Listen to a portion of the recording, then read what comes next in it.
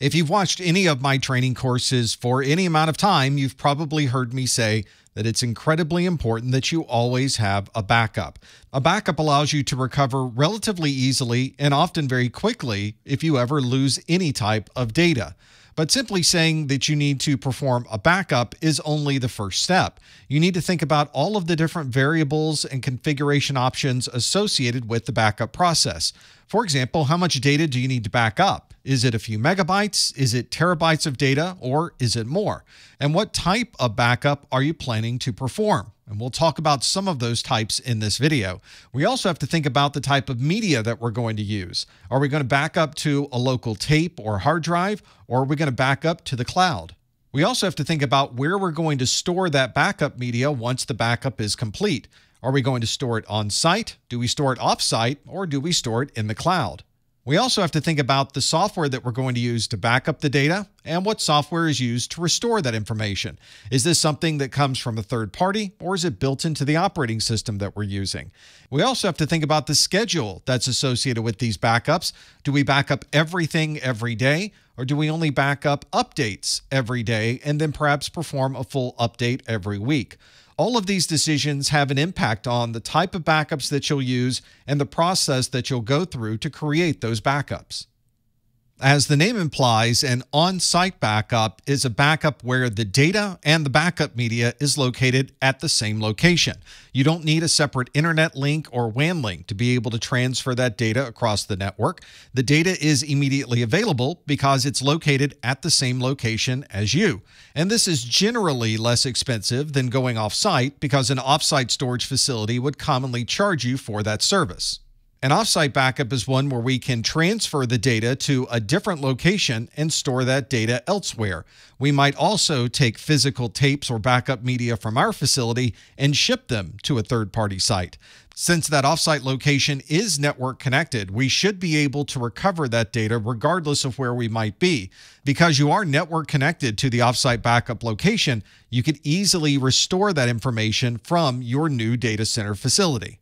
And in many instances, an organization will use both of these strategies. They'll use an on-site backup to have information stored locally that can very quickly be restored, and they might use an off-site backup for a long-term storage option. Now that you have a location for this backup data, you need to think about when you're able to perform these backups. Some organizations might back up every week or every day, and in some cases, every hour. Sometimes these intervals are determined based on the total amount of data that needs to be backed up. These intervals may also be different depending on what the system happens to be doing. You may have some servers that rarely change the information that's stored on disk, so an hourly backup may not be necessary. It may be very reasonable to back up a device like that once a week. There might also be multiple backup sets where each set is backed up at a different interval. For example, you might have a backup set that performs a daily backup. So at the end of the month, you have about 30 backups that have occurred every single day. Or you might have weekly backups, so 4 backups every month. Or there might be monthly backups so that you have 12 separate backups that you can reference every year. As you can tell, there is significant planning that goes into determining how much data you're backing up and when you're going to back it up. There are many different options to consider. You may have multiple backup sets. Those backup sets may be backing up on different days. You might have different types of data that you're backing up depending on the server, and you might have different types of media that you're using as a backup destination.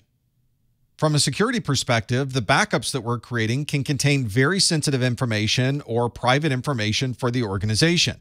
And we need to think about how we're storing that data and who might have access to it. This is something we can control very closely if the backups are on site, but if those backups are moved to a different location or transferred to a different site, then we may want to consider other ways of protecting that data. There have been cases where backup tapes were put into an employee's vehicle. That vehicle was used to transfer the tapes to a third-party storage facility, but before reaching that facility, the employee stopped their car to run some errands, and while they were out of the car, someone broke in and stole the backup tapes. Everything that was on those backup tapes is now potentially in the hands of a third party. This is why many organizations will encrypt all of the information that they're storing in a backup. This means that everything written to tape or transferred to a separate location is all being encrypted and is therefore unreadable by a third party. This also requires a bit of planning because you have to be sure that you have all of the recovery keys in case you ever need to restore from these backups. And if you're storing information in the cloud, encryption is almost required. You have no idea who might have access to this information when it's stored on those cloud servers, and you want to be sure that if someone does gain access to that cloud storage, that they won't be able to make any use of that data. Another type of backup that became very popular with the rollout of virtual machines is a snapshot. A snapshot is a very common backup method for virtual machines and in cloud-based infrastructures. A snapshot allows a system administrator to effectively back up an entire system with the click of one button.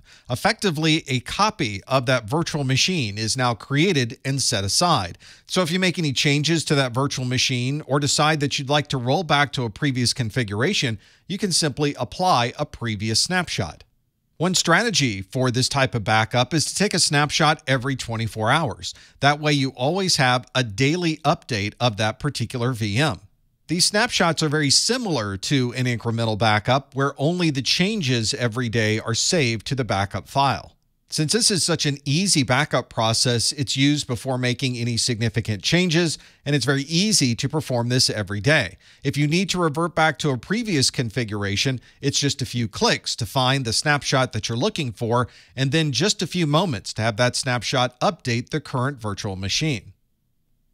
Here's an example of how you might be able to take a snapshot every day and what the contents of that snapshot might look like. Let's take an example where we have a virtual machine, and let's say the total amount of storage space on that VM is around 1 terabyte. Since this virtual machine is relatively new, we're only using a fraction of that available space, and the total data that's on that virtual machine is 100 gigabytes of data. When you take the first snapshot of that virtual machine, it captures all of the data that's contained within that VM. This would be, in this example, our Monday snapshot. Let's say that we have an automated process that performs this snapshot every day, and on Tuesday, a second snapshot is taken. But on Tuesday, you can see there have been changes to the data that's stored on this device. The users have changed approximately 40 gigabytes of that 100 that we started with, so our Tuesday snapshot still has 100 gigabytes of data, but only 40 gigabytes of that information is different from Monday. And on Wednesday, additional information was stored on this drive to bring it up to 120 gigabytes of data, and you can see the 20 gigabytes of new data is listed here at the bottom. So we can continue taking daily snapshots of this VM and continue to add them to this list. This will ensure that we have a backup of all of the data on that virtual machine for at least the last 24 hours. If you're going through this process of backing up all of this data in your organization, it's also important that you test these backups to see if you're able to properly restore. It seems like this should be a relatively obvious strategy, but unfortunately, not every organization performs tests, and this is something that can be a significant problem if you now run into a disaster and you need to recover that data. Some organizations perform tests of their backups on a regular basis. Perhaps a disaster is simulated or a particular database is selected as a test subject. Assuming that your organization is performing different backups in different ways, this would allow your organization to ensure that all of those different methods are working properly. Once this data is restored, you're only halfway through the test. You need to make sure that applications are able to properly use that data or be able to restore a system from a full backup. So if you're backing up data every day, every week, or every month, make sure you run through some tests to be sure that you can restore from any of those backup sources. Another type of backup that allows you to copy data in almost real time is a replication. Replication allows you to take a single source of data and copy that data to one or many locations simultaneously. If any data changes with the original source, all of those remote backups are also updated in near real time. This means that if you make any changes to your local data, that in a matter of seconds or minutes, you'll have those changes pushed out to all of those replicated sites.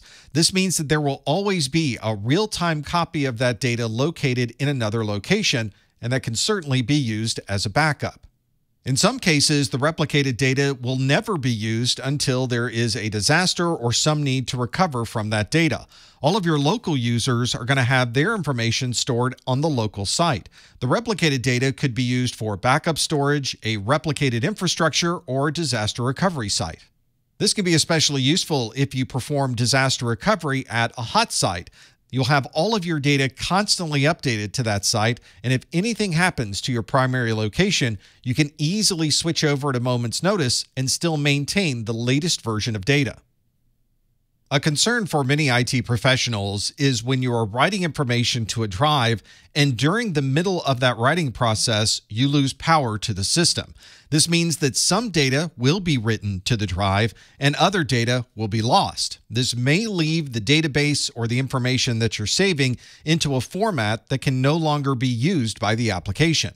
If you do find yourself with corrupted data after you have a power outage, then you'll need to remove that corrupted data and restore all of that data from backup. This is obviously time-consuming, and not having access to that data could be a financial loss for your organization. To avoid this corruption, you may want to implement some type of journaling. Some applications will have their own methods of performing journaling, and there may be options within the operating system or file system that you're using to also provide a journaling function. Journaling works by first writing the data to a journal that is stored on that drive. Once the journal is written, that information can then be copied into the final version of that data. If you lose power while writing to the journal, then obviously the data inside of the journal will be lost. But since no data was written to the database when the power went out, the database is not going to be corrupted. But let's say that power goes out between the time that the journal is writing into the database. When the power comes back on, the database will obviously have a corruption, but it will look at the last journals to be able to update the information that is missing. This means that corruption can then be corrected in real time as the system is starting up. Once we know that information is correctly written to the journal and then correctly written to the database, we can then delete everything in the journal and start the process again.